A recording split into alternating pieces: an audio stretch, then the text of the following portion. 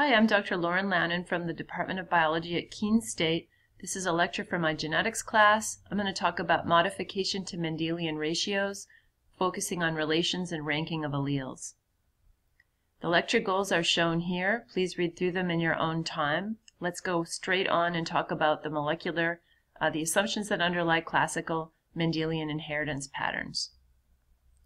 Shown here is a monohybrid cross. You should be familiar with that from the previous lectures, reading, and work you've done studying Mendelian genetics. Remember all those P's. So there are some assumptions that underlie these patterns, some biological realities that have to hold true in order to see phenotype ratios of 3:1 when you have a monohybrid cross, as shown here, which reflects an underlying genotype ratio of 1:2:1. So let's question what those assumptions are. The assumptions are that chromosomes segregate during gamete formation. In other words, each gamete has one of the two homologs within it, and that the genes laying on those chromosomes segregate along with the chromosomes. They travel with them. Another assumption that you might not have thought of before is the idea of complete dominance. So in order to see this 3:1 phenotype ratio, big A has to be completely dominant to little a, so that in the heterozygote you see the phenotype associated with the dominant allele and nothing intermediate or different. We're going to question some of those assumptions. We're going to look at some biological examples where they don't hold true. So before we move on, we need to talk about dominance, the idea of dominance. And I need to remind you that dominance always has an underlying molecular or biochemical basis. So this slide depicts the impact of tyrosinase enzyme. Here in blue or purple, and here is the tyrosinase enzyme, and here is supposed to be tyrosine, an essential amino acid. There's a multi-step pathway that utilizes tyrosine at one of the steps to produce melanin. Melanin is what gives us pigment in our skin, our hair, and our eyes. If you have functional tyrosinase, then you're able to convert tyrosine to melanin and you have pigment. You only need one working copy of the gene that encodes tyrosinase in order to have fully pigmented cells, which is why an individual that's big A, which is shown over here on the left, will have pigmented cells, and similarly an individual that has one big A and one little a, in other words the heterozygote, will also have pigmented cells, because this is an example of full or complete dominance. An individual that is homozygous for the recessive allele, little a, will have no working tyrosinase and therefore no melanin, and they will have no pigment therefore in their skin, their eyes, and their hair, and we would describe them as being albino. This is an example of a phenomenon that is called being haplosufficient. One working copy of the functional gene is enough to see normal pigmentation or normal phenotype. This is also an example of complete dominance, where big A is completely dominant to little a. That is not always the case, as we shall see. So let's consider the example of the ABO blood grouping system. It's an example of something called codominance. First, let's talk about what antigens and antibodies are.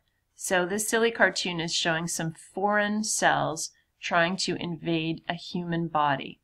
So the immune system has a group of cells called B cells, and the B cells, and this guy over here is a B cell, one of the things that they do, really the major thing that they do, is they produce proteins that are called antibodies. These little Y-shaped structures are antibodies. We make a lot of different antibodies, and I'm not going to get into that because this isn't a lecture on immunology.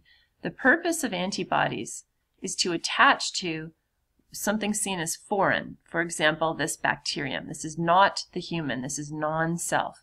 And on the surface of this bacterium, there will be little markers. They're not really showing up in this silly cartoon, but trust me, they're there. There are little markers, and they are called antigens. Antigens are what bind with antibodies, and then together that binding targets this foreign cell for removal by the phagocytes of the immune system. All right, let's think about our own cells. So RBC is short for red blood cell here, or erythrocyte. Our red blood cells also have antigens on the surface of them. All cells have antigens on the surface of them. One of the types of antigens that are seen on the surface of our red blood cells are the H-type antigens. And the H-type antigens can fall into three groups. They can be O, A, or B. And that's why you can be blood type A, or blood type O, or blood type B. This cartoon up at the top is showing what the difference is between O, A, and B. Each of these molecules here is a sugar, and the code indicates what kind of sugar. You'll notice that the O type has the same basic structure as A and as B. It's just that the O lacks an additional sugar at this position. The A has an N-acetyl galactosamine here, and the B has galactose, and that's the difference between them. This type here is essentially the H antigen. This is the H with a little bit more, which turns it into an A. This is the H with a little bit more, which turns it into a B. Now, what places these onto the H antigen? There's an enzyme called a galactosyl transferase. Galactosyl transferase. And there is a gene that encodes that galactosyl transferase. One particular allele of the gene will result in a working galactosyl transferase that places N-acetyl galactosamine onto the H antigen, and as a result, you build the A antigen from H. There's another, the B allele, or IB allele, that will place galactose on instead, and then you build the B antigen. And then there's essentially a version of the galactosyl transferase that is totally non-functional, and it's the O allele. And when it's expressed, you get a faulty protein that is incapable of adding any sugar onto the H antigen. So the H antigen remains unchanged. It looks like this up here. It's kind of a headless antigen. So what allele you have for the galactosyl transferase dictates what sorts of antigens you can place on your red blood cells. So the A allele, when expressed, produces a glycosyl transferase that converts H to A. I said galactosyl transferase a minute ago, and I meant glycosyl transferase. The B allele produces a glycosyl transferase that converts H to B, and the O allele, when it's expressed, produces nothing. It's actually a frame shift mutation, so you get a completely non-functional glycosyl transferase. The H isn't converted to anything, so it stays H form. So what that means when we look at red blood cells is, if you are blood type A, you produce antigens that are type A. If you're B, you produce antigens that are type B. If you're O, you have these little headless antigens, and you're considered type O. But interestingly, and this is where codominance plays a role, you can be blood type AB, and that means that you have both the A and the B allele for that glycosyl transferase, and you will build both types of antigens and place them on the surface of your red blood cell. That's an example of codominance. Let's think a little bit more about the human body now. The human body that is making these red blood cells has also the ability to make antibodies. And ideally, you don't want to make antibodies that target your own cells. So if you are blood type A, you will not make, or you hopefully will not make, antibodies that will attack your own red blood cells. You will make antibodies that will attach or will attack the other types of blood. So you will make anti-B antibodies.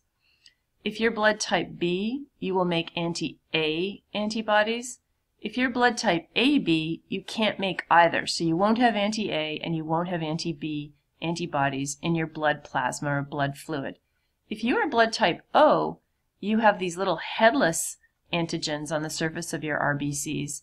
And so you will make both anti-A and anti-B antibodies because you'll see both of those as foreign. They don't belong to you. Codominance can be defined as when two alleles of a single gene are responsible for producing two distinct detectable versions of the gene product they encode. So the phenotype in that case is not either or, it is both. And the AB blood type is a classical example of codominance. This is going to change Mendelian ratios.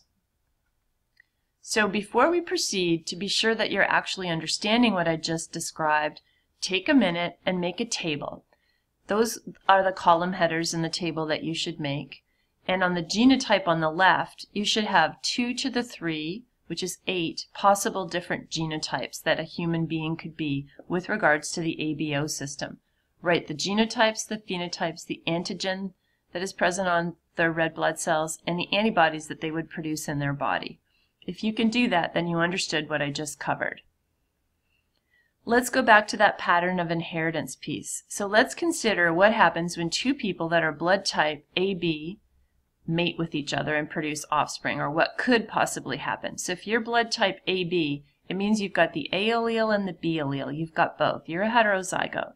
If these individuals mate, and you could make a Punnett square to show this, the possibilities are here, here, here, and here with regards to genotype. Their blood type, which is their phenotype in this case, are going to show up like this.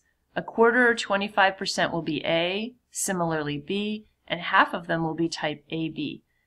That's a phenotype ratio. It's 1 to 2 to 1. That is not the 3 to 1 phenotype ratio that is classically seen in a single gene system where we have two possible alleles, which is what Mendel saw in his P examples.